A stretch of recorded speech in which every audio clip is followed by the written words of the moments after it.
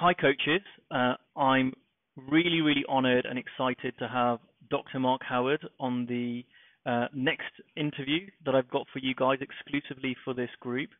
The reason I chose Mark to interview was because Mark has had a profound impact on the way that I share the principles with my coaching clients. And Mark did a 3-day event with Jamie Smart in London about 3 years ago, probably longer than that, 3.5 years ago. And I had the opportunity to listen to what Mark had to say over those 3 days. And it was very simple, as a lot of really profound things are. And from that moment, I listened to this last year, my coaching completely changed, my impact completely changed with clients. I connected better with people. I started creating more clients. I started making more money. All really good stuff. And I hadn't heard anyone else explain it as eloquently and concisely as Mark has. So we don't have 3 days, but we do have about an hour. And I'm hoping to bring that out from a conversation with Mark. So Mark, really glad to have you here with us today. Oh, thank you so much. I enjoy being here. Thanks for having me. So the audience for this video, as I explained before, Yeah. is really a group of 3 principles practitioners, facilitators, for coaches, really people who are working with clients. And there were basically 2 things that you spoke about from what I heard, and maybe we'll just talk about those 2 things. Maybe we'll add other stuff. But the first thing that you spoke about was rapport, and getting into rapport with the person you are sharing the principles with. And that really spoke to me. And I've shared this so often with other coaches, with other people since then, because it's so obvious when you know, but we all, well, I say we all, I'll talk for myself. There's so many times when I found myself trying to share the principles with someone or coach them, and I'm not having any rapport with them. And so could you just talk a bit about what you mean about getting into rapport with people when you're sharing these principles? Sure. I'd be glad to. And you can help me making sure that I share the points that were impactful to you. Um, so I think rapport, or being in connection with your client, is essential for the 3 principles. I mean, other coaching approaches or mental health counseling approaches, they have different ranges of how important they view rapport. But I think it's essential. And the reason is because you need to have a feeling of connection with this human being that you're wanting to help with the principles. But really, the whole thing is all about it being a level playing field, that this human being has within them the knowledge of the principles. It's already there. And I think that's one of the elements of our understanding the principles that allows us to deepen our rapport, because we're speaking heart to heart with this person, with our clients, or with the group, because everybody there, whether it's an individual or a group, already is connected to the spiritual energy and has the knowledge of the principles. And knowing that, I think, puts you into a deep rapport. But rapport to me is being heart to heart. It's the feeling of love and understanding that you're sitting in. It's, in a way, getting your own personal thinking about this other person out of the way. And those are kind of the elements of rapport. But the other essential point is that you're making it safe, psychologically safe for this person to sit with you. Because, if this person's coming to you for coaching or mental health counseling, they're struggling with something. And so the rapport allows them you want them to feel safe, that they can relax with you. So I was just talking with another 3 principles coach the other day, and I was talking about, just having you're just with a friend, That's really what it is. It's not like you may have friendship. It's not that you have friendship with this person, but it's like talking to a friend. And so you're taking care of them. You're inquiring about what they're, what's difficult for them or what they're having trouble with. The image for me that kind of helps is, if you ever had like a social dinner at your house with your friends, Yeah. or you've had a dinner and you've invited a new friend who knows nobody else. I'm sure that in your heart you want to take care of this new friend and make them feel comfortable. You're not just going to open the door and say, "Hey, just go introduce yourself around. I'll be in the kitchen. I'm still cooking." You're not going to you're going to take care of that friend. So that's kind of the feeling you want for your coaching clients. But I think the ingredient that three principles coaches have is knowing that that human being has already all the knowledge they need. And all we're doing is our best to try to wake that up. And knowing that puts you in rapport. I don't think you can really share the principles with impact without it. And sometimes you're trying to get rapport, and it's taking a couple of sessions. Sometimes it takes a while to get the rapport, depending upon the kind of client you have. But you need to have the rapport before you go into sharing anything about the principles, because without it, that person is just not going to hear you. They're just not going to be in a place of their own state of mind where they'll be open to hearing what you have to say. Yeah, So I've got a I hope that helps. yeah, and I'm getting really curious, Mark, listening to you because I guess as my experience has evolved since I first heard this about rapport, and this just has come to me now as I'm talking to you, is and correct me if I'm wrong, because when I first heard you use the word rapport, it was very soft, very gentle, very nice, and that was helpful. It was helpful rather than me trying to hold still while I tell you about the principles. Oh, Don't leave, yeah, right? It's yeah. a completely different energy, and what I found um, more recently has been that actually that manifests to me as love, and I've got a lot more comfortable in that word love, and through that word love, I found that I can be a little bit more tough with clients through that place of love. And as I'm listening to you, I'm kind of reflecting on it, and I'm thinking I would still see that as rapport. So when I've got rapport with someone, when I'm connected with them, when I'm loving them from my heart, I can say to them, hey, this isn't. And I can't. I'm trying to think of something now, but maybe not just being so gentle that it's not helpful to them, saying it from something that's helpful to them, um, through that connection. I don't know if I'm making sense. Well, you are. I think that's a nice point to share, because I think that moves to our having thoughts about rapport. And I think rapport really is us trying to describe this feeling of connection you could make. And I think it's spiritual because, everyone is part of the principles, everybody is part of mind. So when your coaching client sits in front of you, you are already connected. The only thing that makes it look like you're not connected is either your thinking or the other Mm. person's thoughts, right? So rapport is really getting yourself into a consciousness where you have this feeling of connection. The energy that you already are connected to is there manifesting. Now, that has no quality to it, like good rapport or bad rapport, or you can't do Mm. this or you can't do that. The main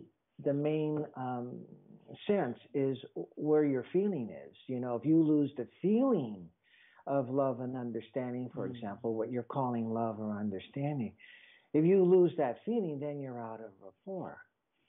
So, Yeah. but what you say and how you say it, um, you there's no limits in terms of what you can say. You can be what people might consider tough with somebody, or you can broach a subject that the person is very insecure about, or you can point out something that you notice that's getting in their way that I don't know, they could take offense with. But the rapport protects you. Mm. See, the rapport protects you. Now, what you say, that's coming from your wisdom. You noticing that you need to be a little tough here, or you need to be gentler, or you need to stop sharing to just kind of keep the rapport deeper, Mm. or you're losing rapport. That's coming from your listening piece. But the rapport itself is a deep a spiritual energy. That, and I'm just putting words on what the feeling is, Mm. because you want to keep noticing the feeling. You monitor that feeling, because this is the most important thing to keep going, is the feeling you have in the room with your group or with your clients. But that rapport doesn't tell you how you speak, or where or what you're going to share. That comes more from the listening piece, which is the wisdom guiding you. So yeah, you can have a whole range of ways that you're going to speak to your client about something you saw, you know, that you think could be helpful for them. But again, if you're speaking to something that's going to be more personal to them, then you really have to be careful with the rapport. You have to really monitor it. Mm. So that if you say it and you could see that they get defensive and the rapport, you're losing rapport, you got to go back, get the rapport, and then come back and say what you were sharing again. Mm. Does that help? Absolutely. I love that you brought in the fact that this is spiritual, because it kind of brings it full circle back to love and understanding. And I've kind of found that for myself in a way, and I'm sure I'm never gonna stop learning about this. But before I had very much an intellectual understanding of love, understanding, rapport, these words, and through experience and showing up and having my own insights, that's kind of felt a bit deeper. And yeah, my experience completely relates to that, of coming from that place, that feeling. What comes out my mouth is not irrelevant. It's fit for purpose. But you're right. It is. You said it far more eloquently than I would. It's where I'm coming from. It's where we're coming from that creates that impact. You mentioned listening. And I remember now, again, the audio that I heard last year. You talked a lot about listening, and again, listening is one of those words that people have their own understanding of it. Yeah. What do you mean by listening? So okay, so listening is now for me way beyond any idea of what that word could mean. It's way beyond what we typically mean by that, like listening to a content of what someone's saying to us and see if it makes sense to us. It's this kind of really broad place where you are so present that you're not really at all listening to yourself. You're there kind of with the feeling of beyond yourself. You're not there in your consciousness, so to speak. But you're really hearing the humanness of that person. And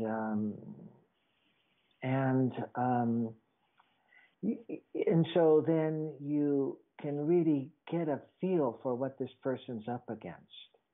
And it kind of leads me to wonder about what people are saying. That comes up for me, wonder, or I get curious, or sometimes I'm puzzled.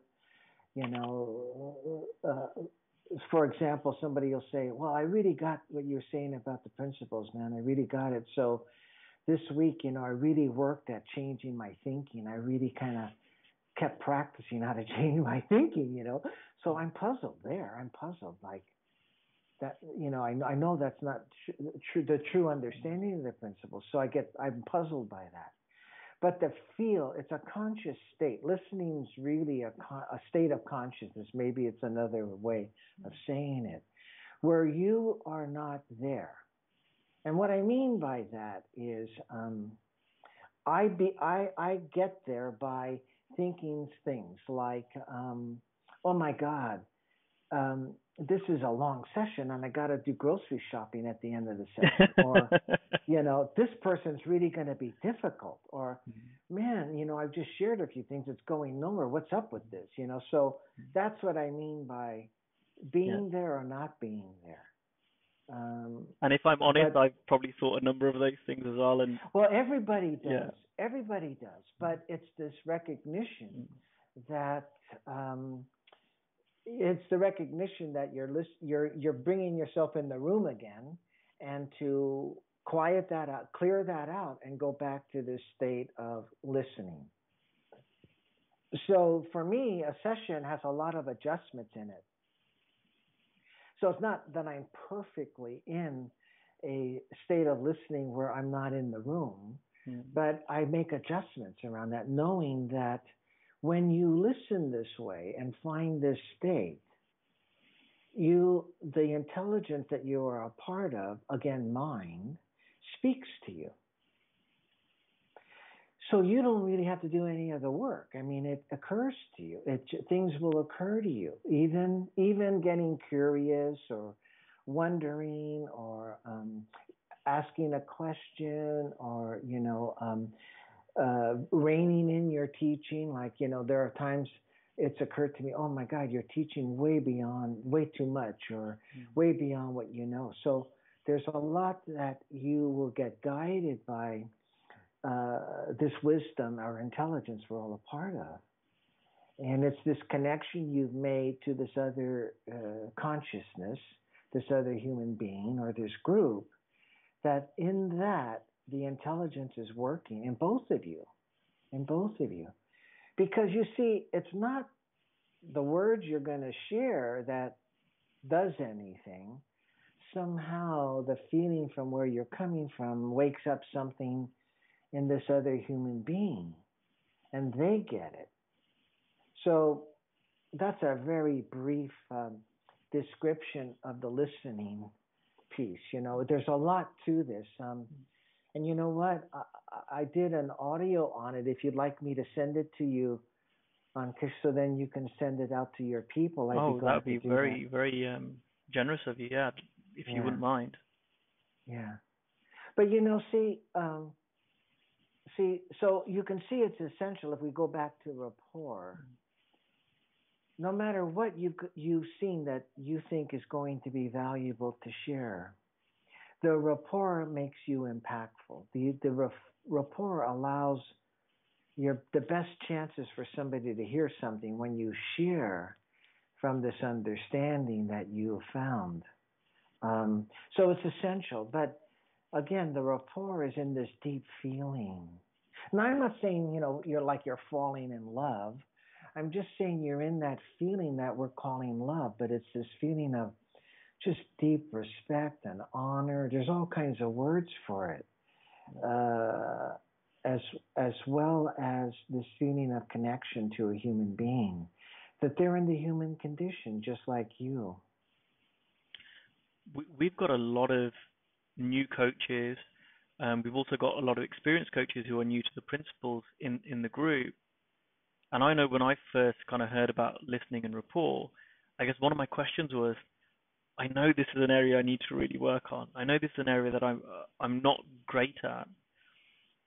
And if I look back, I don't know what I've done, but I know my listening's got better, and I know that there's a way to go. I know my understanding of rapport's got better through experience, and there's a way to go. So if there's someone who's new to the principles or new to sharing this, or even someone who's experienced, what advice would you give them? Is it just a case of, well, just be aware that this is there and go out and teach as best you know, or is there something that people can do to cultivate better listening or cultivate deeper rapport with people? Well, first of all, I think that it's beautiful that anyone here on the call has been touched by the principles and had some insight, something, some glimpse of the principles. I think that's just beautiful, and that you want to share them and be more impactful. I just really, really love that and honor that. I think be yourself. Another thing about this whole thing about around rapport is like being human. Be yourself. Don't think of yourself as having anything or as an expert in any way. Don't put anything on yourself. Just sit with someone and be yourself. If humor is you, be humorous. Don't try to stop it. But if you're humorous and you see that it's really, it's really, it's really disconnecting you from other people, well, then you got to make adjustments. But I think that's the first thing is be yourself. And I think the other piece is when I start a session, I try to find a quiet place in me where I'm in the feeling of what I know. Like I don't really think of what I know about the principles, but I just try to get into the feeling of that understanding. If that makes sense to you, or I just try to get into the feeling of being of service. That's another piece. So I really get myself somewhere.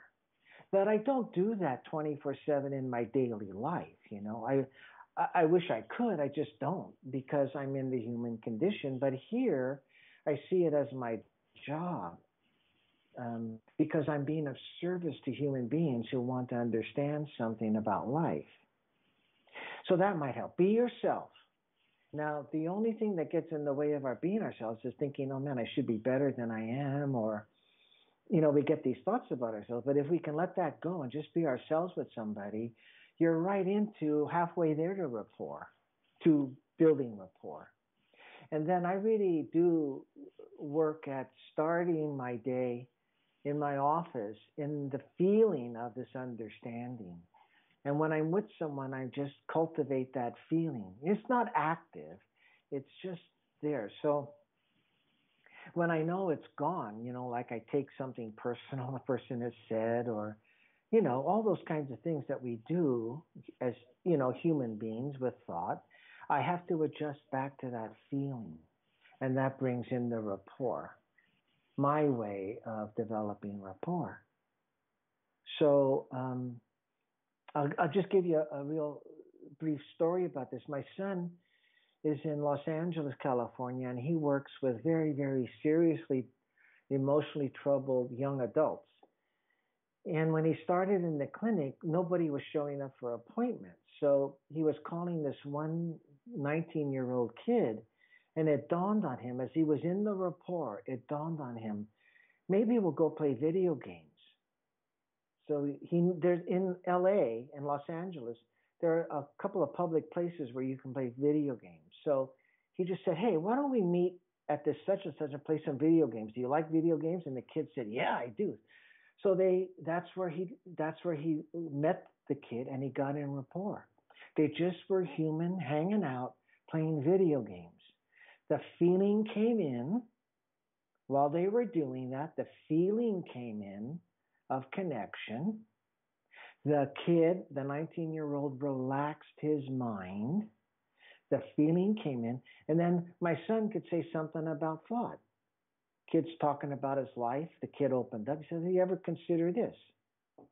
So that's it. It's just, you see, there's no structure. It's human to human. Be yourself. So I just wanted to come back there and share that with all of you. And I hope that made sense to you. No, I really like that, Mark, and it seems really genuine and seems really real.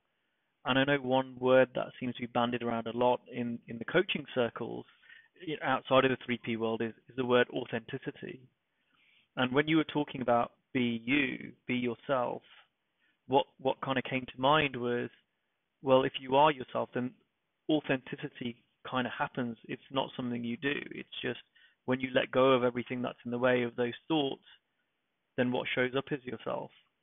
And one thing that I've been realizing for me, and I tell other coaches is, you're already good enough. You are enough. That's what the principles point to. So just go and be with someone else. Because because when we try, you're right. When you try and be an expert, and oh God, I used to do that too. Kind of cringe thinking about it and showing up in that way. There is no authenticity. There is no rapport. There's people think you can't help them. Whereas when you're like, well, I'm just a flawed human being like you. It's different. It seems to connect better with people. Well, yeah, I also think that there's a grain of truth, in authenticity. There's a grain of truth, and it's kind of like what we're speaking to.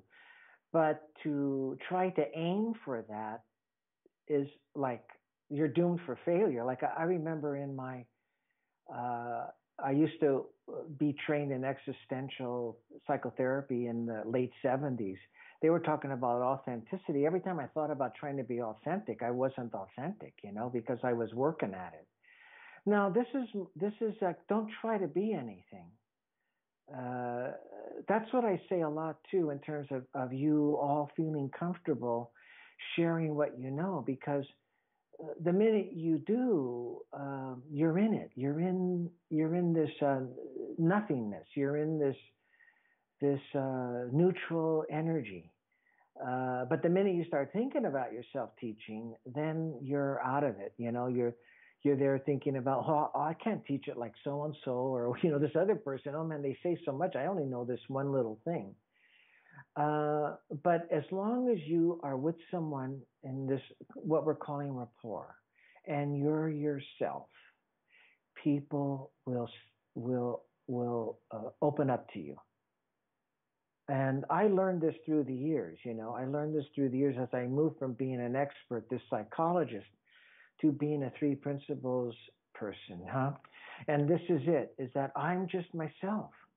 I don't do too much with metaphors. I talk a lot about myself with all of my clients. And I will in the room apologize for getting lost. I said, oh, geez, I'm sorry. I got caught up in stuff here. I just started thinking about stuff. Sorry about that. Let's go back. Where were we? Um, so, but you could call that authentic, but all it is just you being who you are. And when we think about ourselves being a certain way, then we can't be who we are. Again, this is with responsibility, right? It's the responsibility that you are a coach. You're not gonna dating. You're not gonna date this person. You know what I mean? But you are yourself as much as you can be yourself in that session. You just don't think about how to be. When we think about how to be, we get in our way. But if we drop how to be and just live in that feeling I talked about earlier, you're going to be fine. Because you'll feel when that's gone, right? You'll just notice, oh my God, you get uptight, or you'll just notice that you're feeling differently than, that feeling of rapport. So then you just drop whatever's on your mind and go back to the feeling. Connect back with that person. I always connect back. I always check in all the time. I'm saying, well, how is this for you? Is this making sense? I mean, it's not techniques, but it's just been my way to, make sure the connection is still there for them too. Yeah, no, that's a very good point. It's something that I'm just thinking about it. I do that too, and it's funny because I remember reading or watching something somewhere else, a coaching thing, or never say, "Are you okay?" Never check in with a client because it doesn't make you sure. But I've found that, like you've said, it's not a technique. It's just what makes sense in the moment, and it's worked for me. So no, I really like that. Well, the only reason it works is because it's coming from your genuineness. And if it comes as a strategy, it isn't as powerful. But if it comes from being genuinely interested in, did what I just say to you make any sense at all? Then it just comes out. Or if it really makes sense to you to stay connected to the person and to check out from time to time with that other person if they're still connected, you know, then it makes sense to do something like that. But it's certainly not, can't be a strategy because then it loses its power, it loses its genuineness. That's how it comes out for me, because sometimes, I get carried away in a session. I just get so thrilled by what I'm saying that I got to check, like I'm wondering, oh my God, did this person follow me? So I check it out. I'm checking out the rapport. So that's how I do it. But it's just, it'll come your way. It'll come your way if you see that it's valuable to know if the rapport is still there. That's all. That's all that is. And what I see as the work when you're in the coaching is that it's kind of a dance, really. It's a dance between you listening, having rapport and listening, something coming to you, and you share it, and then it's back to listening. See, it's just always this kind of dance of you share something you've seen, then you listen, and that's kind of how I formulated it. So I've just found that things come up that help me get back to listening.